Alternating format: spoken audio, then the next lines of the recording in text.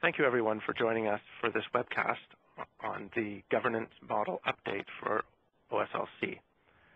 We will have a presentation from Kartik Kanakasabesan giving some background on what we're doing, why we're doing it, and how it's going to impact you. And then we will have a presentation from Lee Reamsnyder, an actual demo of using some of the new features that have been added to the website to help support this new governance model. Kartik, please take it away. Yeah, thank you, Sean.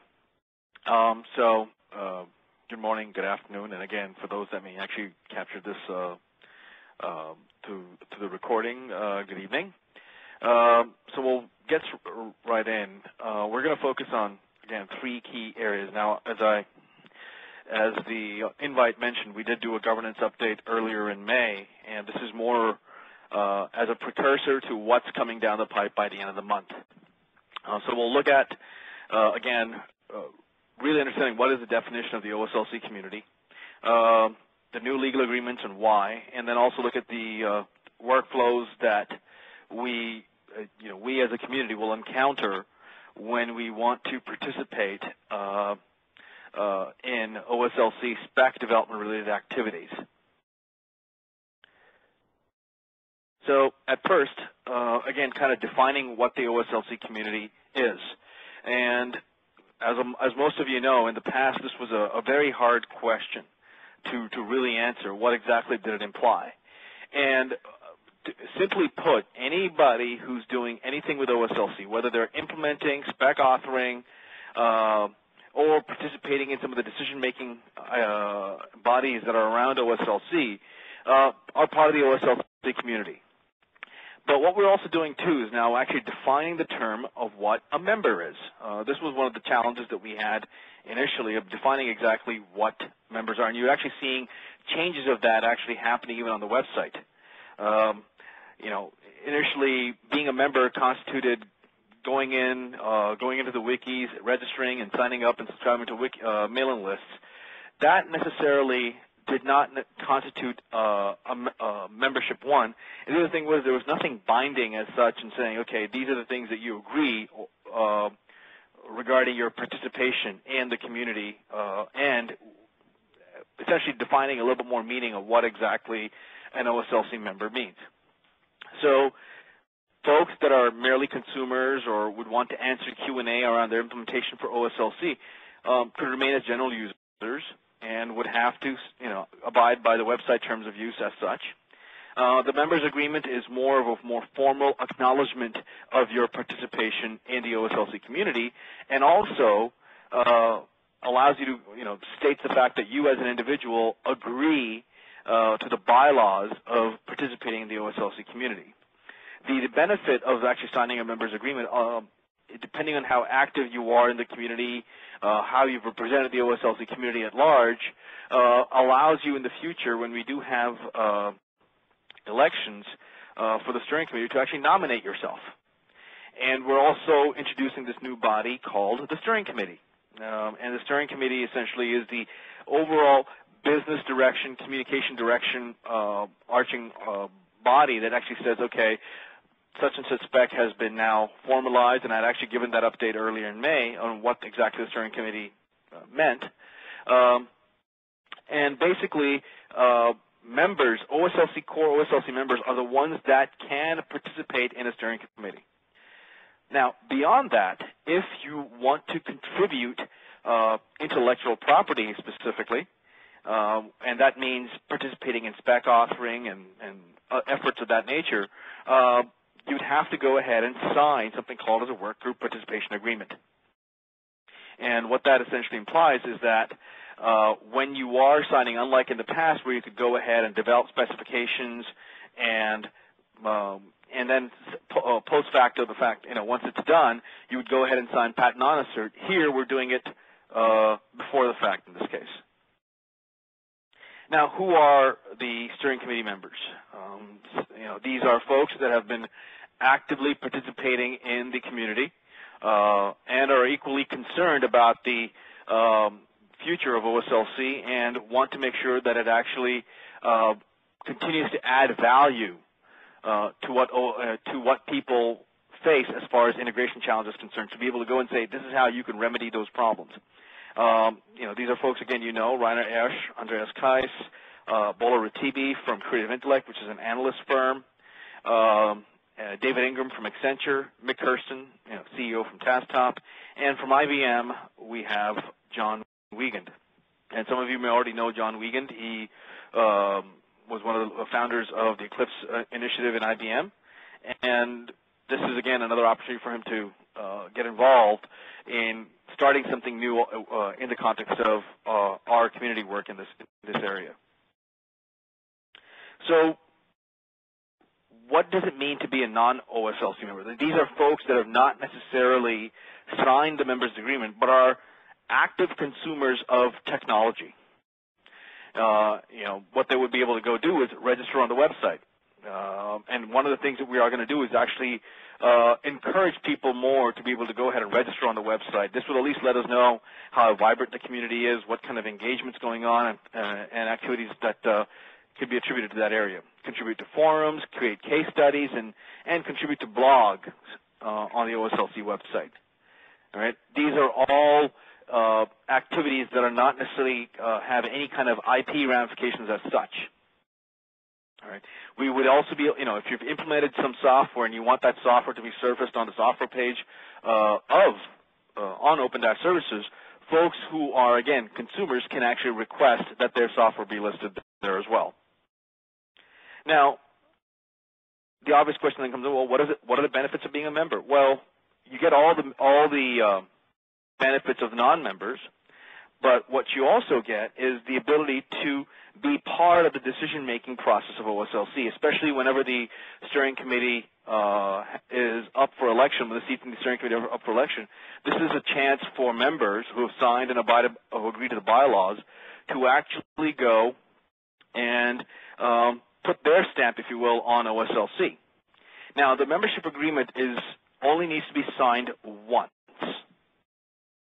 And again, let me reiterate that. It's only signed once, and that is for yourself and the entity that you represent. Now, if perchance when you sign the members agreement and later on you have changed your organizations, then obviously you have to sign the members agreement again. But by and large, once you sign the members agreement, you're free to move around, do whatever you want, and things like that. It's the only time where the WPA kind of comes in is when you're making any kind of an IP contribution to a specification as such. So what is a work group participation agreement? And essentially, this is a prerequisite prior to participating in any work group. And there are some significant value adds that we've actually gone ahead and added. First off is, again, a stronger IP policy. This was something that was there earlier, but the IP policy was more, as I said, after the event versus prior to you joining. And this essentially says that fact that, once participating, you are granting license for people to go ahead and implement the spec that you've gone ahead and developed, and so on and so forth. Along with that, what the WPA will also identify is the target standards organization that the spec may move to. Now, this for some work groups, this may be a challenge, but by and large, this is the kind of behavior that we want work group participation to kind of think versus think about it after the fact. So this is, again, a change from what was the way we operated earlier in the community.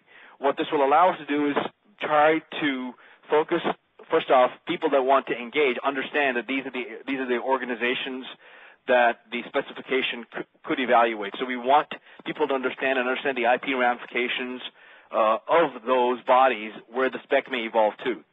The other thing to also understand is that the rigor that we've introduced right now is what people are used to when they're dealing with standards organizations. So if they decide that there is some level of affinity of their work that they're doing at OSLC, but also there's also some affinity with the target standards organization, they can join and they know exactly how things work. The other element of the WPA is the ability to opt out. our language around that in the past was not very clear. What we've gone ahead and done in the WPA is actually made the language very clear on what does it mean to opt out. And what opt-out essentially is that if you are participating in specification development and you realize that the obligations that are there involved in specification, you can't necessarily keep up with that, then you have the ability to opt out. What that means is that you may opt out, but the contributions you've already made, those licenses and the license to use those contributions still persist. It's just that you're not actively going to be involved in authoring specifications going forward. So there's language that we've actually now added to support that. And unlike the membership agreement, the workgroup participation agreement has to be signed for every individual workgroup. And the reason why that is because different workgroups may decide to take their specifications to different standards organizations. And again, this is a fact that we have to go deal with.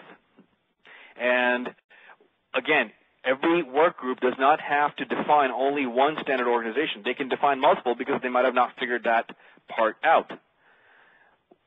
So there's flexibility, but people at least understand exactly what are the potential venues where the specification may go eventually to get standardized. And as the specifications evolve, and since we are following an iterative model, we can whittle down and uniquely identify which standards organization is a proper match to the spec that's under development at open-services.net.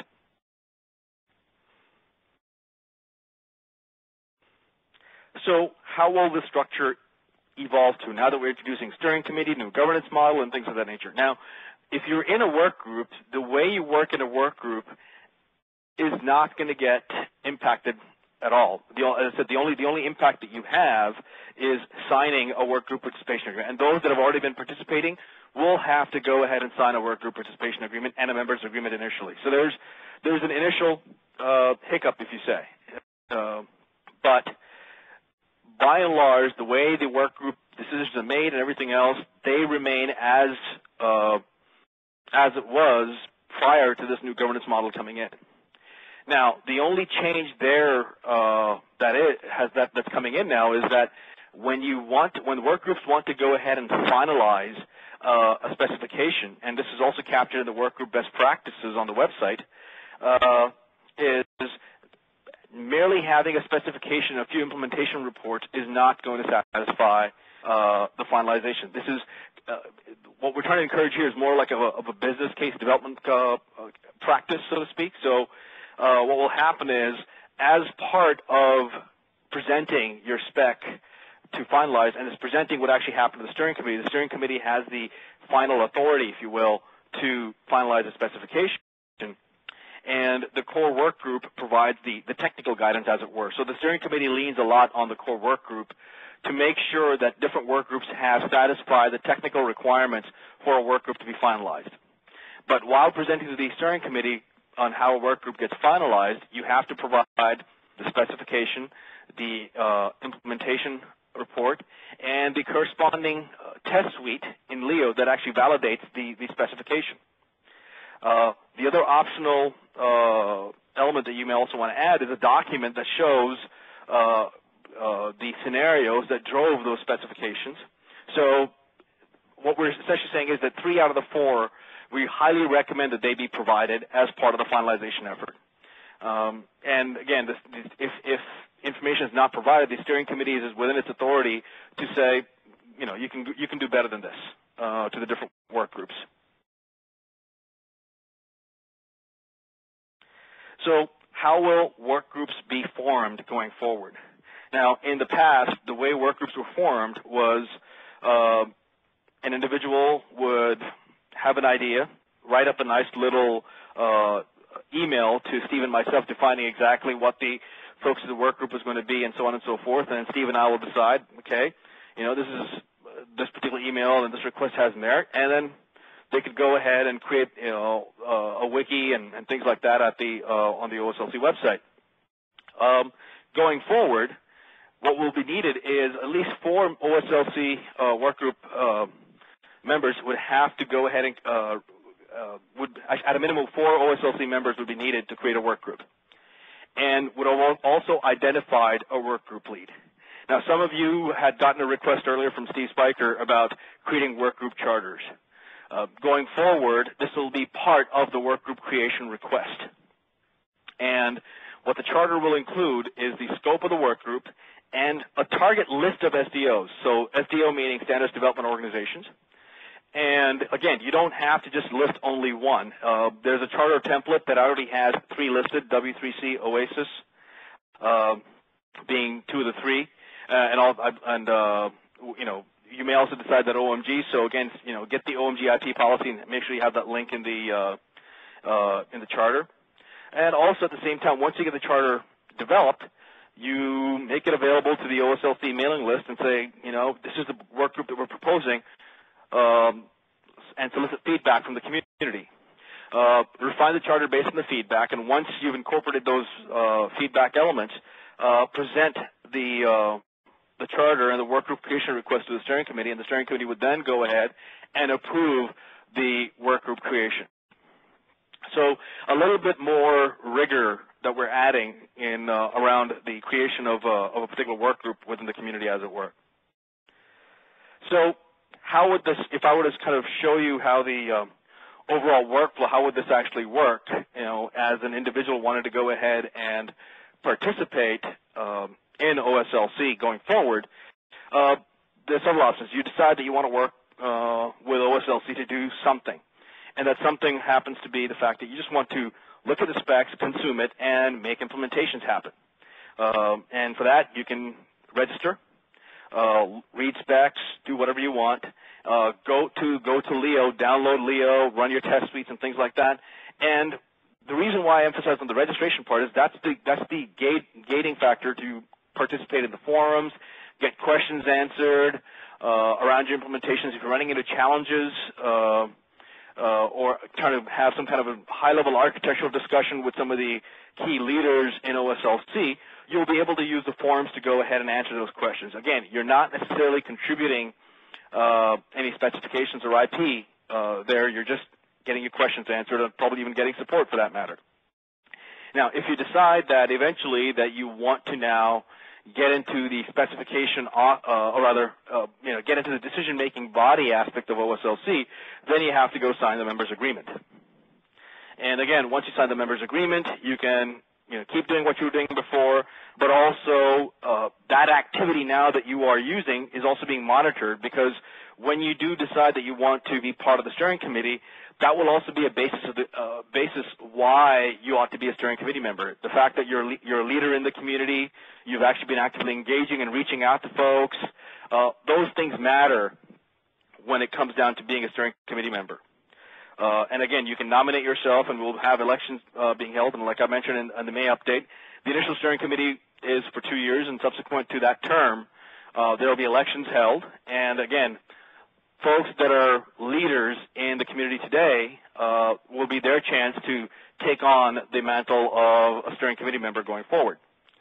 Now, after going from that point on, you decide, you know what, I want to go ahead and author or contribute to a certain set of specifications. That's where the WPA comes in. And the WPA will list out, again, the charter of the target work group and the dependencies that it has of different work groups and so on and so forth, and the relevant IP policy that you're accepting. Now, one thing to understand here, too, is that there are a few things that we're adding. We've also, for work groups that don't necessarily have any kind of IP contribution, such as the communication work group, you would not require to sign a WPA. A members agreement is all that is needed, because the nature of the communications work group is, again, not necessarily IP-centric. It's more around outbound communication of the OSLC community efforts and so on and so forth. The other thing to also note is that for French and German headquartered companies, there will be a corporate authorization form that lets them know that they're electronically signing documents, because there are labor laws in those countries that actually have concerns around electronic signature documents, so to speak. So there's a corporate authorization form that you can go and download, hand it to your legal attorney within your respective company, to make sure that they're comfortable with the IP policy that's there for OSLC. And then once you've gone ahead and signed the WPA, you are for that particular work group. You then just join the work group. You're able to edit the wikis and so on and so forth, which is what Lee would go ahead and demonstrate later on. But that grants you access to authoring wiki pages that are there on the OSLC website.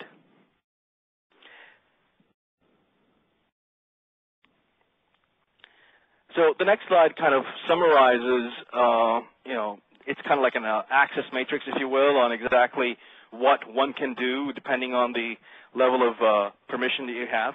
Now, one thing I did want to also mention is that when you do work in work groups that are not IP-centric, you are still required to sign a member's agreement. Okay, so that requirement does not go away.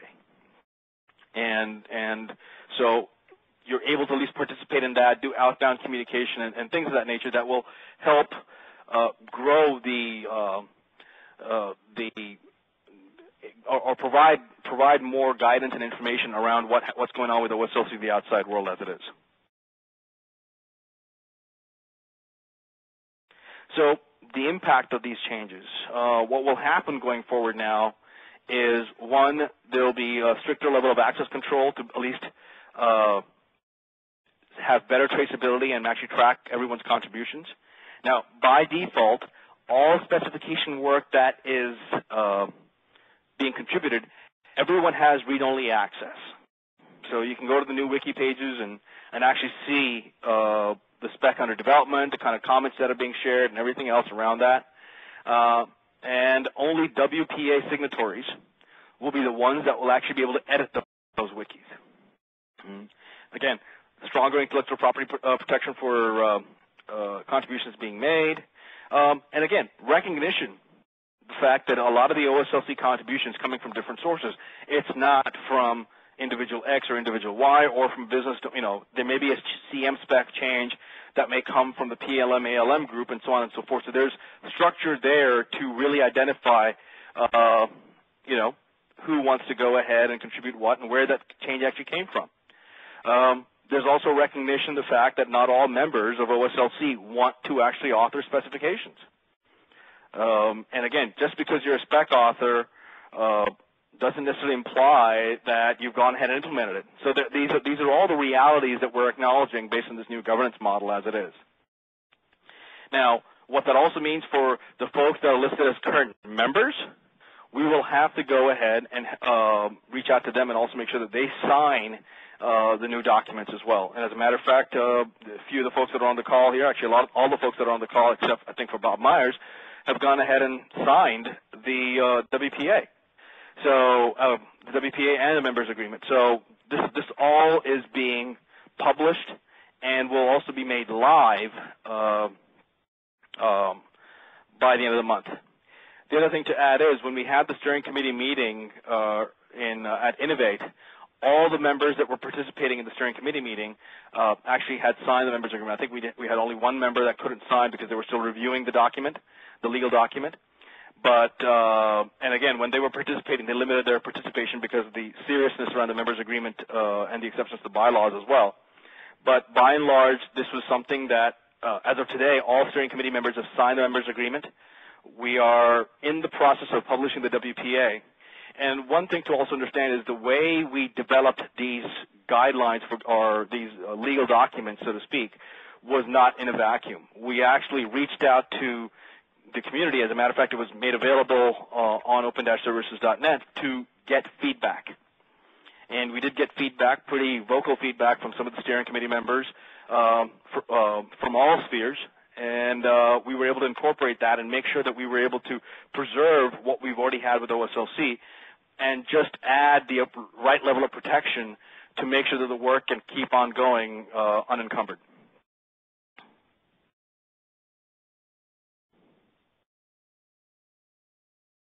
So what is the rollout schedule? We're right now in the process, as I mentioned, I'm sharing this with you right now, but and I believe Lee had sent a note out to all the work group leads requesting what in-flight documents, not the old ones, but the in-flight documents that are in the wiki that will continue to change, what need to be migrated over to the new wiki.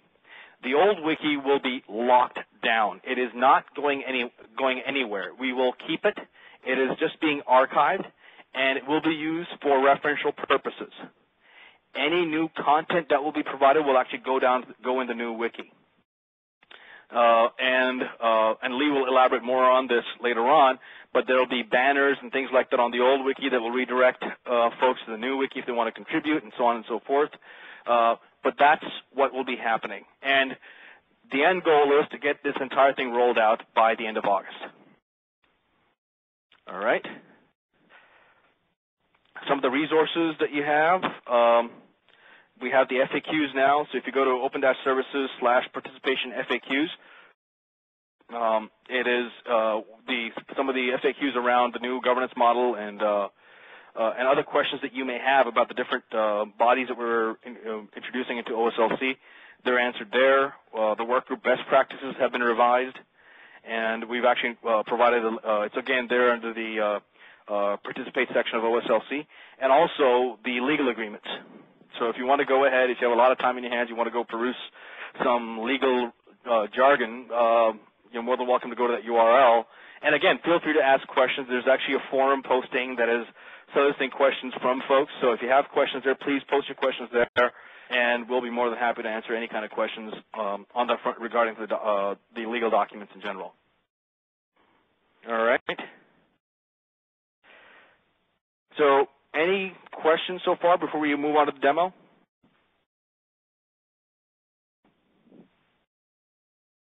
All right. Sean, or Lee, should I just hand it directly over to you?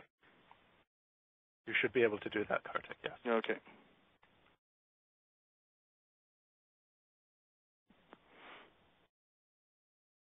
All right. Lee? I'm getting the screen sharing up and going.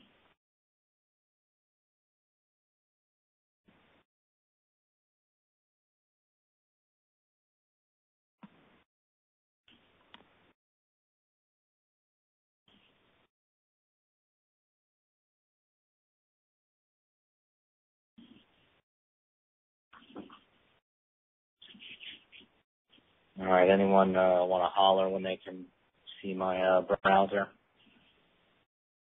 I see it, Lee. Yep. Okay, I'll just get going then. So to support all these changes to the governance, we had to do a little bit of reshuffling and tweaking and adjustments to the site in a lot of various places. Some of the more minor changes, we used to have a page that was a list of organizations that we called members. It was just any organization that had contributed or come to a work group meeting or made software.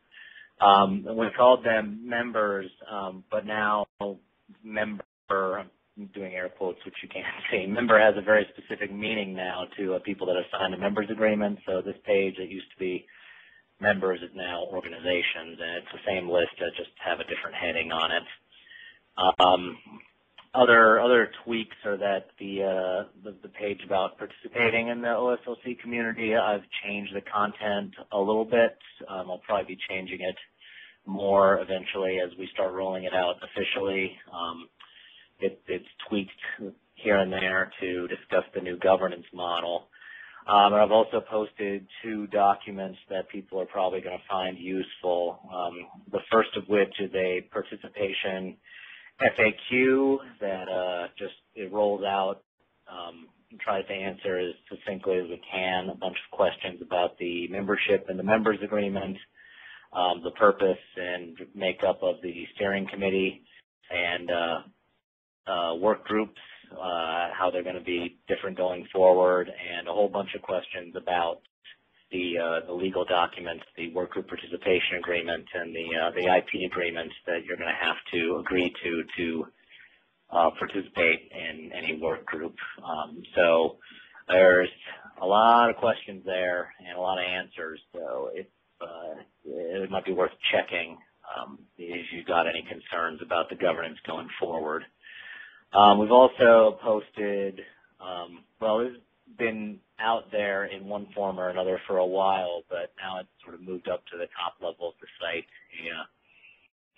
a collection of best practices for work groups going forward. We've posted this. It runs through the steps that you would have to go through going forward if you want to create a new work group, or once a work group has been approved, getting started with the work group, some discussion of meeting agendas, and some tips for meeting schedules and documenting decisions and planning your work group once it's approved and started up. It also includes all the guidelines that you would need later on if you've created a specification and you need to submit it for finalization. So we have that all documented and updated on the front-facing site now, and that's available, linked right off of the participate page. So the hoops that everybody's going to have to go through, I'm gonna demo that. I'm logged in as a registered forum user already. What you're seeing right now. So we have a page of legal agreements that we present. Let's jump right to the members agreement. Legal agreements. It's sort of bare bones right now. It will have eventually both the members agreement, which you have to sign to become a OSLC member, and also it will list all the work group participation agreements. I'm logged in right now, but I'm not currently an OSLC member, so I am being prompted by a big button to sign the members agreement. So I'm going to do that. The members agreement looks awful similar to some of our other legal documents. It's shorter than most of them, which is a plus. The gist of it is that you are stating your desire to comply with the OSLC bylaws, and that's the big one, really. A few other legal things. Get down to the bottom, though, and this is we can do this all electronically, thankfully. We had to cite the lawyers on that.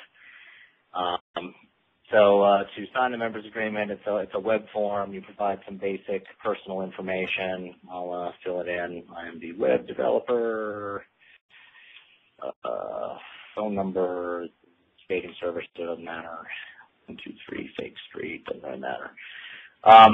So the big question we ask when you're signing the members agreement is whether or not you are serving in a representative capacity, like your work is representing a company like IBM or Siemens or whoever, or if you are signing up as an independent OSLC member, which is a term that we define in excruciating detail in the bylaws.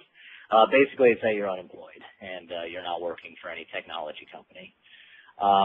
We need to know this because this affects your intellectual property contributions going forward if you join any work groups. If you're a representative of a company and you join a work group, you are also, your work as a representative of that company is being committed at the same time when you join a work group. So we need to know that as soon as possible. I'm going to say that I'm a representative because I am, in fact, an employee of IBM, which we ask. And we ask also if they are your employer or they are sponsoring or financing somehow your participation in the OSLC community, which is an important distinction according to the lawyers. So with all that data filled out, I've got a bunch of checks to make sure that everything that is required of you is filled out, and you hit I agree, and you will now be a OSLC member. A nice little message like, thanks, you're a member. Now, once you're a member, that gets you a couple of things. You can, the most practical of which is that if you wanted to contribute to the steering committee, or sorry, not steering committee, the communications work group, or any other work group that we decide is not working on a specification, The members agreement will get you access to that wiki, and I'll get to the wiki in a moment. The other perk, I guess, if you want to call it that, of becoming a member is that now I make available the various workgroup participation agreements if you want to sign up and be able to contribute to any of our specification workgroups going forward. We were looking at a partial list right now. This is just sort of my local server. I don't have everything up and running. So what I'm going to do is I'll sign up for the change management work group, and they'll all be listed here, but sign up for the change management work group, and you will see, well, first you're going to see, Kartik mentioned that we have some additional hoops to jump through if your country is in the European Union. Yeah, your company is actually headquartered in the European Union. Yeah, so if you're part of an affiliate that's at the highest level elsewhere that's incorporated not in the EU, that's okay. Well, we only care about companies that the buck stops in the EU. So they have some pretty. They care quite a bit about electronic signatures, so we have some extra hoops you have to jump through in that case. And just to clarify, when we say the EU, we essentially the countries that constitute continental Europe, the UK is an exception. Okay. So I'm not, so I'm going to skip that. It's also frightfully dull. So you say no here, and you will see the entire workgroup participation agreement, and every workgroup that does spec work is going to have one of these. The gist of it is we don't want any questions about your contributions from an intellectual property standpoint. So we go to great pains, and by great pains I mean 8,000-9,000 words worth, to clarify your intellectual property contributions and exactly where they're going and how they're going to be used. So for every work group, we have some boilerplate text that says what you're agreeing to. We spell out the work group that you're signing up for. We show the complete IP policy, which is a standalone document also, but we pull it in here just so there's no questions. And that's a whopper of like 6,000 words that spells out work group participation, your IP rights, patents, non-competes, royalty-free licenses, a whole bunch of stuff that you're going to be agreeing to when you sign up for a work group. Below that, Kartik is asking me in the chat, is the work group charter. Every work group is going to have a charter. So here's the change management one that defines the scope of the work group, what their deliverables are, their relationship to other work groups. Most of them say that they are also active participants in the core work group. The big one is the target specification development organization of the work group, and we spell that out here because in the future our work groups may be submitting their specifications to some of these organizations, your OASISs, your DMTFs, your W3Cs, and they have very specific IP policies which we link to so that you can know going forward that as you submit information to this work group, it could be submitted further to these organizations. So we lay it all out here for you. So once you get down through all that, there is yet another web form. The personal information is pulled from the members agreement that you already filled out, so you don't have to fill it out again. And actually, we don't actually let you change this here because we mostly don't want things being changed after the fact. If something's come up that you've switched companies or your job title has changed, we can change that for you, but we don't want that happening here. The only real question I ask, well, I ask two now. I verify some jargon about whether or not your company is in the European Union, but the big question is I ask you to confirm that your status as a representative or as an independent OSLC member hasn't changed from when you signed the members agreement. If it has, I stop you from submitting this. Like we want you to go back and do a new members agreement if, say, you were working for Siemens and now you're working for Microsoft. We want a new members agreement in place, and we want your new company to be aware of your activity, just so there's no questions going forward for your intellectual property contribution. So that's really the only question I have on the workgroup participation agreement, is to confirm that nothing has changed. So I'm going to say that I'm still a representative for IBM. And the other thing is we stole this from the U.S. Patent and Trade Office.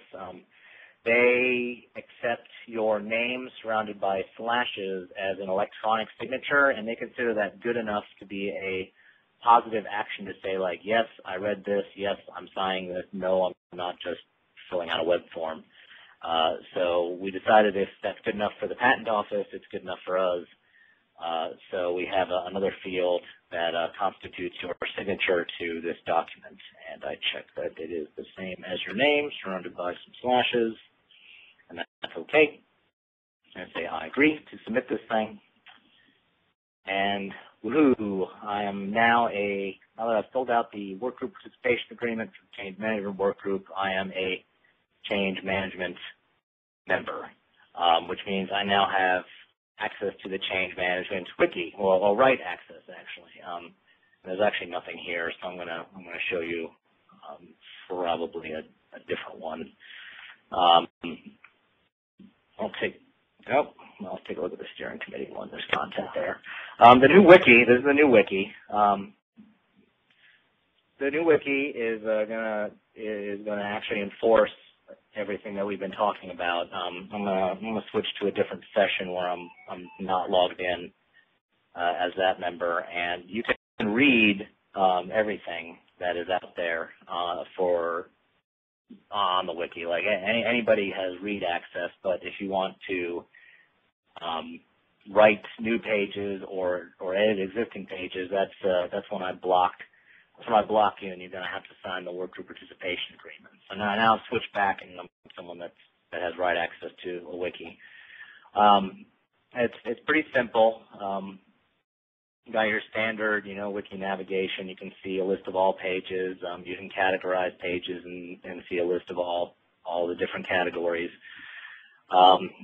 New pages have if you want to write a new page, there's nothing. It's pretty typical. You get a dialogue, and this is my new page. The markup language is the same as the forum. It uses the markdown language, so it's pretty easy to use. And if you're not familiar with Markdown, I have a little editor here that will guide you through doing it. If you do bold or lists or links or headers or whatever, it makes it pretty easy. If you want to do links to other wiki pages, I've added a little dialogue that helps you out there that shows a list of all the existing wiki pages. I want to see the steering committee meeting agenda page, which is one that exists. I'll create the link. Another nice touch is you get a live preview of what you're typing right below when you're typing it. So this is basically how it will appear, including wiki links. And that's pretty much it. It's not very fancy. I will submit this new page, and boom, there's my new page, and there's the text, and I can edit it going forward. Pages show page history showing all the submissions and when they happened. You can attach notes to revisions if you want to, say what you've changed, although that's optional. The wikis also, have pretty basic. You can upload files, and you can link to them through the different pages. Pretty standard wiki stuff. One thing I've added on is anybody that most of the work groups had to, you'll see in the sidebar on our old wiki on all the home pages of the work groups that they had a list of contributing members. I decided why not make that automatic. Anybody that contributes, if they edit a work group's wiki, they will pop up in the sidebar as a contributing member just automatically. So work group leads or anybody won't have to curate that list automatically. So that's pretty handy.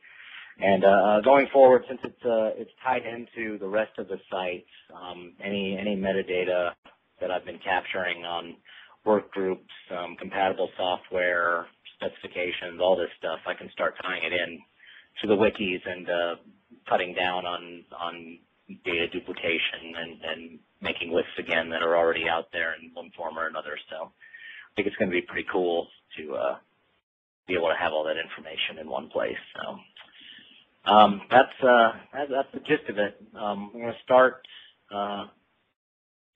rolling this out soon.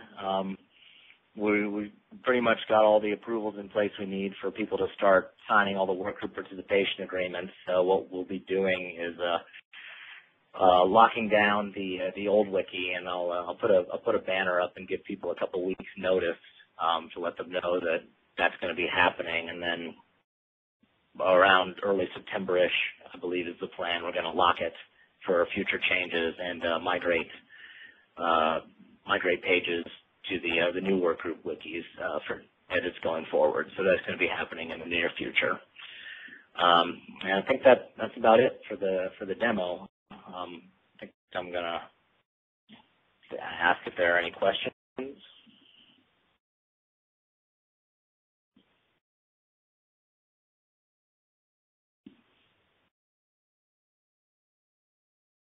Going once.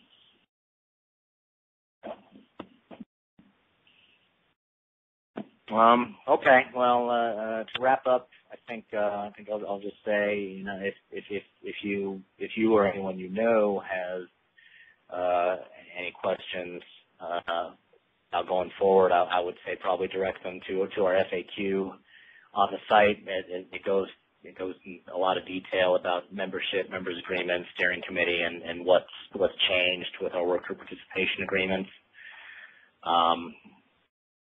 I think that's a good place to start, and you can look forward to these changes rolling out in the really near future. So that's about all I've got. I'm going to stop sharing. Sean. Yeah, thank you very much, Lee, and thank you to everyone who joined us today, and thank you to everyone who watches this in the future. I think that the demo that you gave there, Lee, is a nice little piece of technology, and it's wonderful how it actually supports the legal agreements that we've created as a community, and I think this will help us to continue to grow as we look more and more like what people expect to see when they go to develop specifications or standards anywhere else, that they collaborate with people from other companies. So again, thank you everyone for joining. Thank you to Kartik and Lee for your presentations, and I look forward to working with you in the community. Thank you.